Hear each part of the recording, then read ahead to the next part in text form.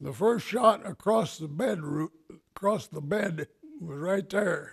The second shot, after I heard him shoot my wife, I grabbed him to take him away from there, trying to protect her.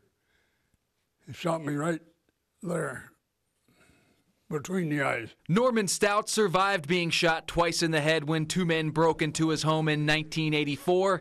His wife, Mary Jane, did not. My wife was there. I wanted, above all, to protect her, which I failed to do, which bothers me to this day. Later that year, Clyde Wesley was sentenced to life in prison for his role in Mary Jane's murder. John Stumpf was also convicted for the murder and sentenced to be executed. That execution has yet to take place. Now is the time to do it.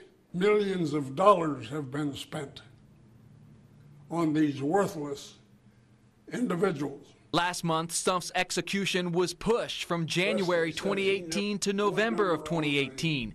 This delay caused by Ohio's inability to find lethal injection drugs that are also considered constitutional. It has to be the most embarrassing thing in the world for these people to read in the newspaper that they can't find a chemical acceptable to kill someone that has killed another individual. Now 87 and still waiting for justice more than 3 decades later, Norman worries he'll never witness the justice his wife deserves. It's possible I'll be around, but there's also a good chance I won't.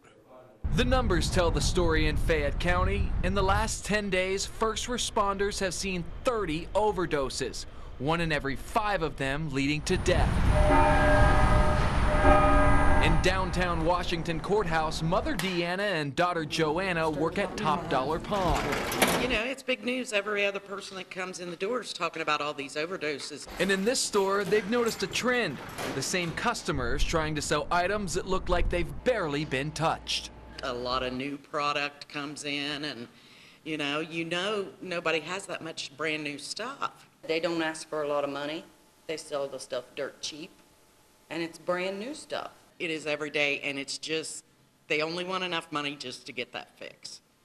They're not asking what the product's worth.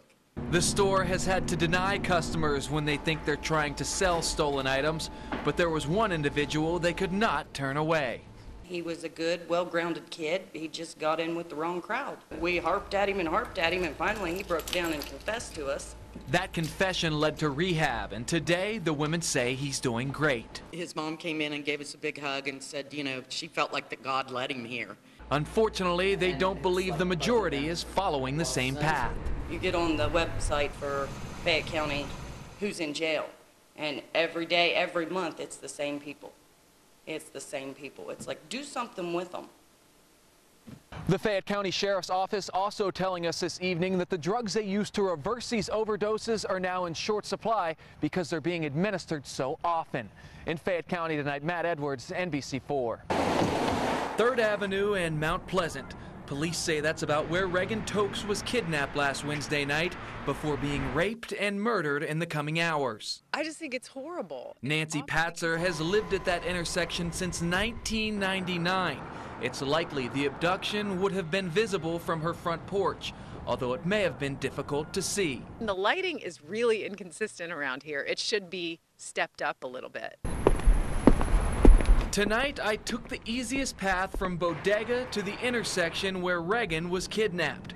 I'm 10 inches taller than she was, almost certainly taking longer strides, and I walked 83 steps between streetlights from Bodega to the intersection of 3rd and Mount Pleasant. It could have been anybody. Ryan Tips has bartended in the Short North for 8 years. On Friday, he says he and his co-workers had a meeting and were instructed to be vigilant. And regardless of how many steps it takes them to get from work to their vehicle, they must have an escort. Not like we're waiting on the next tragedy to react. We're just kind of a part of a conditioned way of living of, no. You know, we're all in this together. Phoenicia Edwards says no one else seemed to be around just before 6 a.m. on January 27th. No one except a man wearing a medical mask.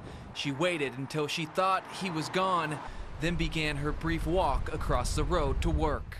And when I did an over my shoulder to see where he was right there. She says that man was Brian Goldsby.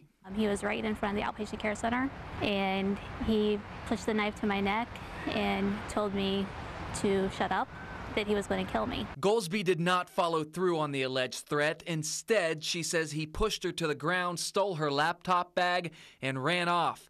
She says 8 months removed, she still feels uneasy. It's a scary feeling. You know, he's a very sick individual. He's pure evil. 12 days after the incident, Reagan Tokes was abducted just 3.5 miles away. Her raped and murdered body would be found the next afternoon. In both alleged crimes, Goldsby was wearing a GPS ankle bracelet that was not actively being monitored. It would have came up that there was somebody that was out on parole that was not a nice person, and he could have gone back to jail at that time. Reagan Tokes did not have to die for this to happen. 21-year-old Rashad Barber is facing charges tonight, accused of 4 counts of indecent exposure. He looks like an everyday kid. In December, a man knocked on LaToya Croft's door, the same one that will lead you to the daycare she and her sister are in the process of opening. This man asked to rake their leaves for $10, and he did rake the leaves, then knocked again. My sister, she gets another knock at the door. She comes back to the door. The gentleman is standing there with himself exposed, and he's asking, can he use the bathroom and use the phone? LaToya's sister scared the man off. Barber allegedly exposed himself at least 4 times in a 2-month span, including once to a minor as she walked to school. We just want to make sure, you know, we can be at peace in our own neighborhood. The sisters decided that next time a stranger showed up on their doorstep, they would be prepared. So they installed this doorbell, allowing them to see their visitor before opening the door. This among other security measures. I bought a bigger gun, got a security system, and my dog is more trained aggressively now. Hopefully no one tries the same things. LaToya says she hopes Barber gets the help he needs and realizes his situation could have had a much worse ending. I'm just glad that it worked out the right way this time, because you don't always end up like that. Things happen down the line, someone gets hurt. I'm just glad it stopped here. It's a typical Tuesday evening in Danville. And on Tuesdays, McFadden's Hot Spot Pizza is the place to be. You can't beat a town like this. Why not? We're small, everybody knows everybody, everybody cares about everybody. Not far down the road, the high school basketball team has more spectators than usual. All of them remembering a night 1 year ago on this date that was anything but typical. This really affected everyone in the community and the surrounding areas as well. For me to go outside every night and get in my car at 10 o'clock, I was scared to death. Danville officer Thomas Cottrell was shot to death that night. A year later, Danville residents gathered at the spot of the crime, joined by law enforcement from across Ohio to remember a man gone too soon. I can't use enough words to describe Tom. He was just a good guy. Always had a smile, sense of humor, loved working with kids. Evil will not win the day unless we allow it to take up residency in our heart. And now the community of Danville is helping to comfort and heal those who protect and serve it. Perfect strangers will walk up to you at a ball game and shake your hand and thank you, and we need that. All police officers need that right now.